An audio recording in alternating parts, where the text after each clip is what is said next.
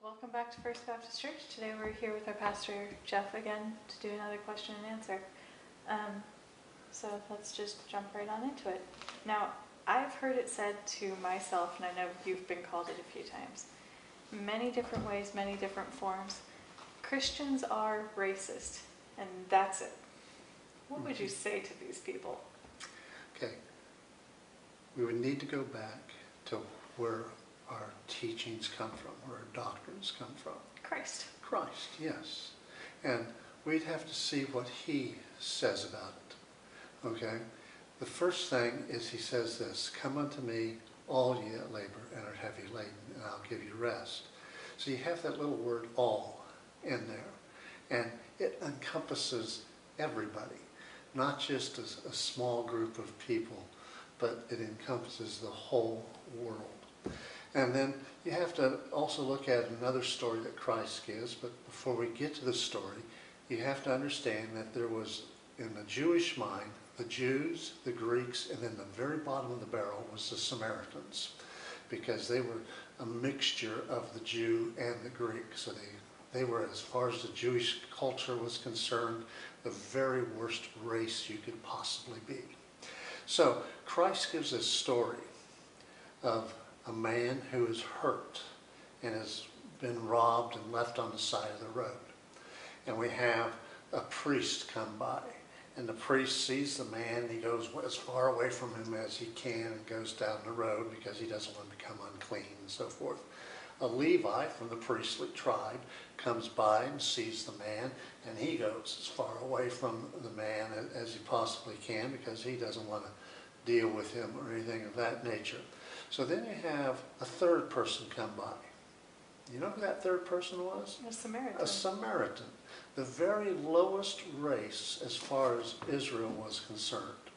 And this Samaritan went over, got the man, bound his wounds up, took him to the local inn, paid for his stay there, told the innkeeper, if it's more than this, let me know and I'll settle up with you when I come back through. But the whole story comes to this. So the Samaritan was the hero of the story. And what Christ is saying in that story is, among other things, is that even your lowest race that you think about is mine, belongs to me. And so Christ elevates the man in that particular aspect of things. Then there's another verse that Christ uses, and he says this. It's John 3:16. And you've seen people holding up the signs for John 3:16, when somebody's trying to kick a field goal. I don't know why they think that's going to distract them or anything, but they hold that sign up. And what does that verse say? It says, "For God so loved the world that he gave his only begotten Son, that whosoever believeth in him should not perish but have everlasting life." Now there's a couple things in that verse that talk about race. First of all, God so loved the world, all the world. And he didn't say, I only love a certain group of people or a certain race of people or a certain economical class of people or things of that nature. He said he loved the entire world. And he also says in that verse, "For whosoever shall believe in him or trust in him has everlasting life." Well, the whosoever isn't limited to a race or a group of people. It's open to the entire world. So then we go to Paul. And Paul writes, for example, in Romans 1:16, he says, "I'm not ashamed of the gospel of Christ, for it's the power of God and salvation to all who believe." Not just to one group of people, but to everybody. Romans 10:13, he says, "For whosoever shall call upon the name of the Lord shall be saved." It's whosoever. It's not a particular group of people, but all people. Peter learned a lesson from God in the book of Acts. He's sent to go talk to a Roman guard, and he doesn't want to go see the centurion. He's all upset about it, and God reveals to him through various visions that this man is important. To who? To God. So he calls him. He goes to this centurion. He shares the gospel of Christ with him. Paul later, writing in the book of Galatians, talks about how he is an apostle to the Gentiles. Now, the Jews, Gentiles, those are two groups. So Paul is saying that he was called by God to share the gospel of Christ to the race outside of Israel. So when you look at what's all being said there, Christianity is not a racist religion. It is open to everybody. It's open to any person of any race, background, or whatever in the entire world. And it's there showing the love of God to everybody. Now, I know I'm going to open a can of worms with this next question, but so be it.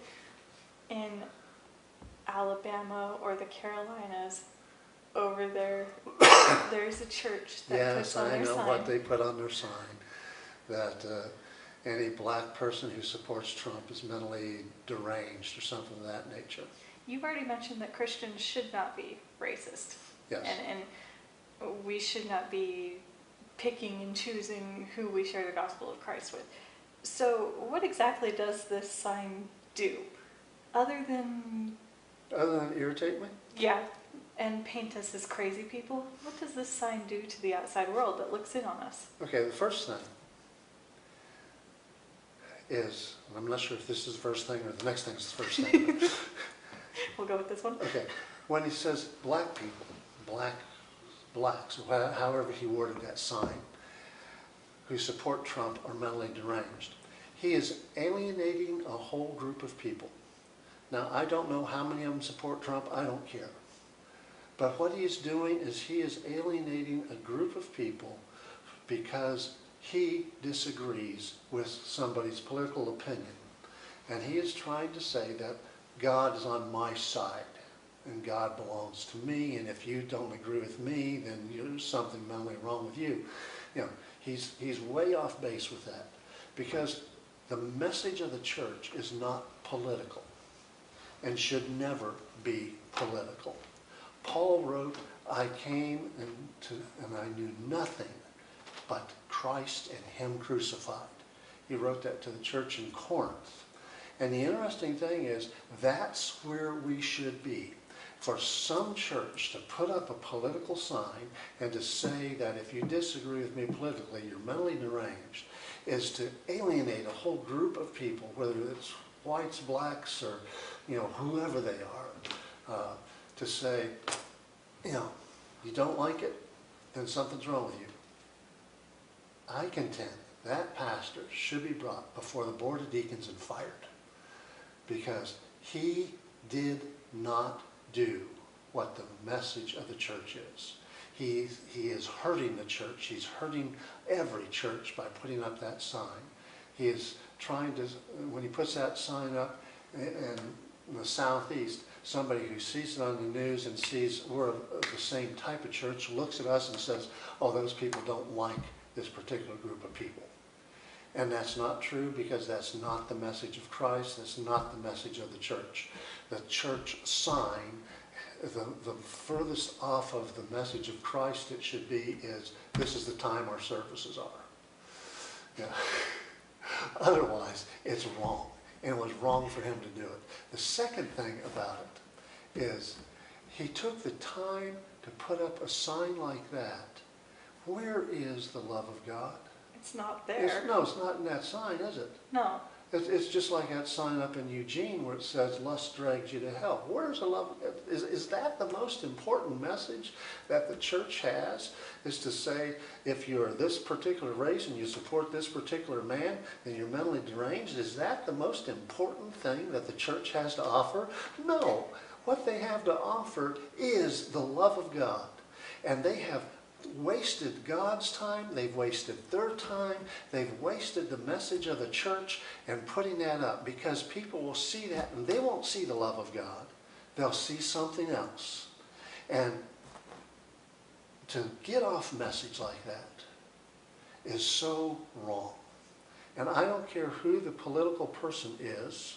I don't care if it's Trump or if it's Obama or if it's Hillary Clinton or whoever it might be, to say if you support that and put that up on a sign outside of your church, you've left what the message is.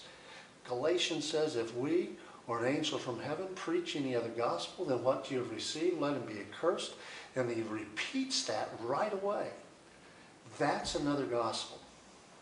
That's not the message of the church. And someone to do that, a church to do that, is so wrong. We are here for one reason, and that's to share the gospel of Christ. And to put that up there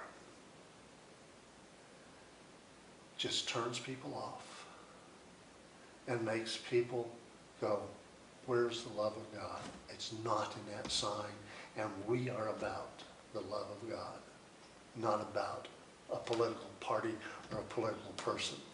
And the last thing I'd say about it is this: people need to get their hearts right with God. That pastor needs to get his heart right with God, and he needs to spend some time in prayer to say to God, what's happened?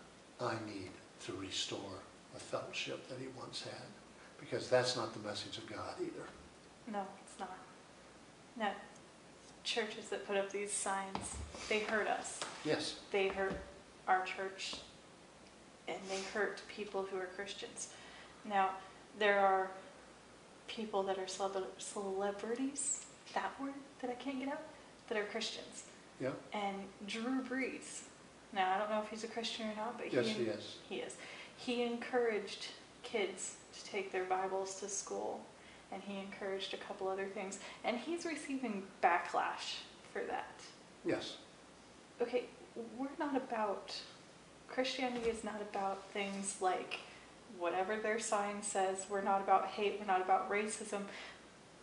But these things that these other churches are doing are hurting people like Breeze, who's receiving backlash for these things. That he's trying to encourage kids to learn the love of God. Okay. First of all, I am not a New Orleans fan. No, but I like Drew Brees. Yeah, I do like Drew Brees. He's a good guy. Yeah, he's a good guy. He is a Christian. Sorry, I root against his team so often. You're a Bills fan. It's okay. The Bills don't care about winning. New subject. Yeah. Anyway, back to Drew Brees and what he did. Okay, he went with Focus on the Family. Yes. Okay, Focus on the Family, and their mind is an anti-gay organization, and therefore they're attacking Drew Brees for using Focus on the Family. And that's one of the things that Focus on the Family is doing, is trying to get kids to bring their Bibles to school, which is legal to do, by the way. Mm-hmm. It's legal to pray in school as well. It is. It's legal for students to have prayer in school. Yes, it is. We won't get into all that stuff because that's something totally different. But they are looking at something to just criticize him. And they're looking at something Focus on the Family stands for, and saying anybody who identifies with Focus on the Family then must be anti-gay. Well, first of all, they misrepresent Focus on the Family. Secondly, Christianity is not anti-gay. And thirdly, all Drew Brees is saying is, let's bring our Bible to school. Okay. So what's wrong with that? Nothing. What you have is an intolerance in the liberal left to anything that they disagree with. And since they disagree with Christianity, they will find anything they can to attack it. And it's just part of life today. It's part of the American culture, and I regret that, but it is. So they're just going to simply attack him because he's a Christian. Okay, be quiet, shut up, don't say anything. That's what they want from him. He's not going to do that, and I support him in what he's doing, even though I don't support his team. He's a good guy. I do support him, but I'm with you. I don't always root for the Saints. So they'll do anything to keep Christianity quiet. basically. including making it difficult for Christian-owned companies to come in and build their businesses and start their businesses and do things like that, like they're doing to Chick-fil-A, I believe. Yes. They're making it difficult for them to come in and difficult for them to open businesses. Why is there's such an intolerance? Okay, and it's interesting you use the word intolerance, which is exactly correct. Let's take the Chick-fil-A business, for example. Which they taste good. I Yeah. like Chick-fil-A. Okay. If a person comes in and they are gay, is Chick-fil-A going to say, sorry, we can't sell you chicken? No. No. They will sell chicken to whoever comes in and lays down the money and says, I want whatever it is that they're selling. You know, they're in the business to make money. Mhm. And what you have then is because the owner of Chick-fil-A happens to say he endorses and supports traditional marriage, which, by the way, is biblical marriage. And if you wanted to discuss that, we can. But he says he supports that. So therefore, the intolerance from the left is, oh, if you support something we disagree with, we don't want to do business with you. We don't want your business to succeed. Well, they have the right to not go into a Chick-fil-A. They have a right to go to Kentucky Fried Chicken instead if that's what they want to do. But they're being intolerant when they try to keep Chick-fil-A from establishing another business. It's the same thing you have with the bakeries that refused to make a cake for gay couples because it was against their religious views. It's the same thing that you have whenever they say that we are anti-gay and they try to hit us on that particular aspect of things. No, it's because we have a particular view of what marriage is, and they don't like it, so therefore they're becoming intolerant to it. We have a biblical view of marriage. Okay. Marriage, what is it? Go ahead. Marriage is a biblical principle. Yes. Okay. In my opinion, the state has no business in marriage because it's a biblical principle. I don't care what the Supreme Court says. I don't care what the state says. The state has no business issuing marriage licenses. They didn't until they found out Well, that they could get taxes. Yeah, it's all about money. It's all about money. But the state has no business issuing a marriage license. The county has no business issuing a marriage license. The state has no business saying who can and who cannot get married. Marriage is something from the Bible. It's God ordained, and God is the one who defined it. And therefore, it is a biblical principle. The state can never tell me what marriage is because God's already defined it. Now, if two gay people want to go out and live together and go through some ceremony and stuff like that, that's between them and God. It's not between me and them. If they came here to get married, I have policies in place, and I will give them the policies and all that, and we'll go from that point. And I'm not going to share what my policies are on this. Suffice it to say that they were vetted by attorneys, and they're quite legal. But as you look at what marriage is, it's defined by God. The Supreme Court, the state, has no business defining marriage because they can't overrule God. Marriage is between one man, one woman. All this other stuff that they do is not biblical marriage. And that's where people have issues with Chick-fil-A and the owners of Chick-fil-A. Yeah, it's because the state's involved in marriage. Get the state out of marriage. Quit issuing marriage licenses. You know, quit doing all the things that the state is trying to do, and it's all about money. Mm-hmm. And the problem takes care of itself as far as the legalities of things. But Chick-fil-A, myself, others will say marriage is between a man and a woman. Yes. Well, that's because that's what God says it is. Mhm. And if they don't like that, well, they're not arguing with me. They're not arguing with the owner of Chick-fil-A, for example. You're right, God. They're arguing with God. Let them take them up with him. Take God to court, so to And speak. good luck. And good luck with that one. So, Christians aren't supposed to be racist. No, we're not. Christians are not homophobic. No, you know, I hate that word, but I know you do. sorry. I hate that word because we don't fear homosexuals. God loves them, therefore we love them. God wants them to come to know him, therefore we want them to come to know him. God says, come unto me all ye labor heavy laden, therefore we want them to come to church. We want them to come to see Christ. We want them to see what God has for them. And it's not that I'm afraid of them. They have their views, I have mine. Mine are based in the Bible. I have no idea what theirs are based on. But we want them to come to know God. God loves them right as they are. As I said earlier, talking about race, say about homosexuality, say about whatever group of people might be out there.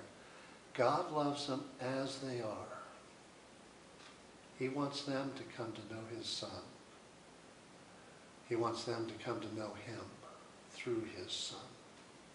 And it doesn't matter what group of people they are, what they may believe or what they don't believe, what their lifestyle is or isn't or anything of that nature. God wants them to come to get to know him. Therefore, I want them to come, and I want them to come to get to know who God is. So I hate that term because while I will say this, and this is not politically correct, You're but not very sin politically is correct. sin. Yes, it is. And homosexuality is a sin, just the same as lying is a sin, just the same as any other aspect of life is a sin. And it's not that one's more sinful than another. They're all the same. The only difference is this. God says, come. Come, let me love you. Come as you are, to come and to know my Son. And I don't care who they are. That's the invitation. Well, that's all we have time for. Thank you for listening, and don't forget to like and subscribe. See you That's guys all we later. have time for?